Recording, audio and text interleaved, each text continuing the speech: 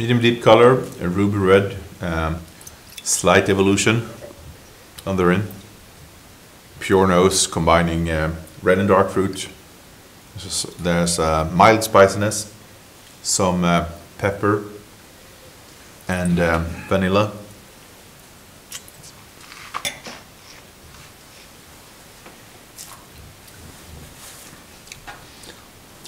Quite classic palate here with medium weight, fairly elevated tannin, fresh high acidity.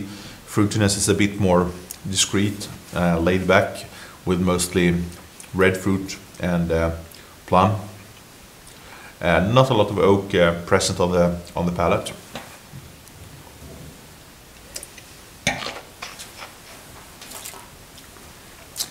Medium towards long finish. There's a good tannic grip that stays on the palate.